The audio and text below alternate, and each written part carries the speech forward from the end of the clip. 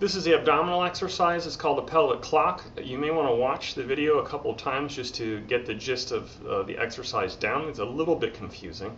The analogy that I use, or the comparison that I use to help people to become aware of this, is to use the analogy of a clock, placing it like this, where the 12 o'clock position is here, 6 is here, 3 is there, and 9 is there.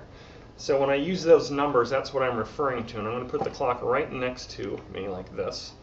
And what I'm going to do is I'm going to lie down such that my knees are bent and I'm flat.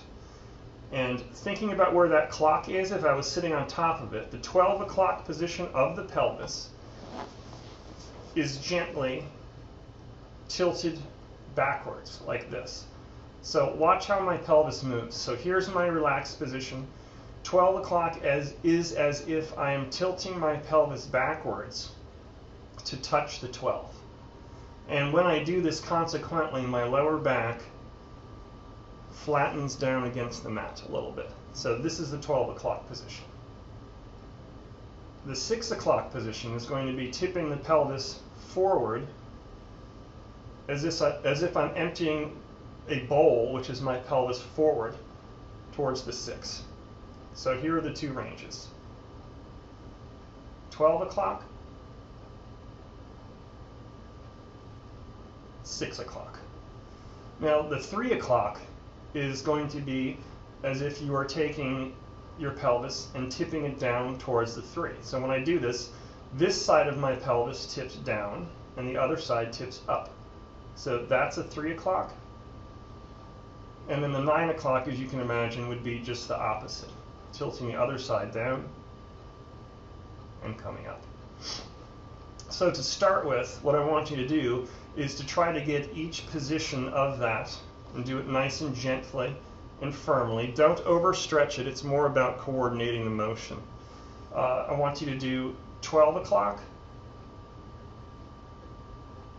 to 6 o'clock. 5 times each, nice and slowly, and then I want you to do 3 o'clock to 9 o'clock, 5 times each. And when you do this too, do not try to use your legs to facilitate the motion. The motion should be coming mostly from your pelvis. If I'm tilting the 3 and my legs go with it a little bit, that's okay, but my legs shouldn't be flopping over to the side like that. So after you do 12 and 6 5 times and then 3 and 9 5 times, what I want you to do is to start at 12 at the beginning and try to scour your pelvis all the way around so that you're getting every number on that clock. And that's a little confusing to some people. But look at what I'm doing right now. I'm scouring around. I'm starting at 12. This time I'll go the opposite way. 12, 11, 10.